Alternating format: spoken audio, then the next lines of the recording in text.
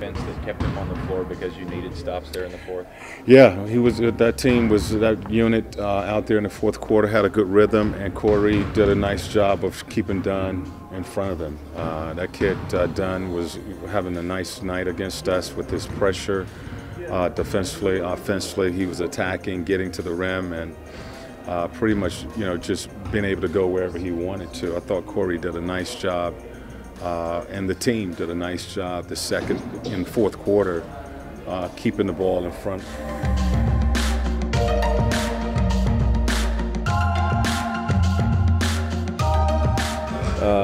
Just a lot about defense is just giving, 110% and giving, a lot of effort. And I feel like every time I step on the court, that's what I do.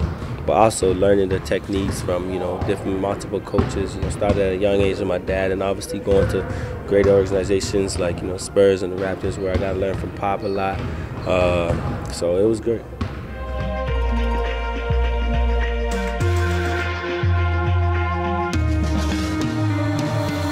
Oh yeah, I knew all about Cory.